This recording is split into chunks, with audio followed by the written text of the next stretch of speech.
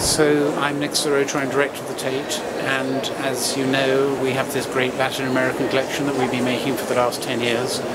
And so it's a really great pleasure to see Pinta coming to London. I'm really very impressed by the quality of what I've seen here today. Some very, very good galleries, some lively artists, and some good new work by younger artists as well. So I think it's a very, very good premiere for Pinta. I hope Pinta comes back. And I think the existence of Pinta in London will encourage collectors to take a real interest in Latin American art. As I think we see from some of the friends of the Tate, it's possible to build great collections here in this city, and it's very, very good to have such a range of work brought by Pinta to London. Thank you.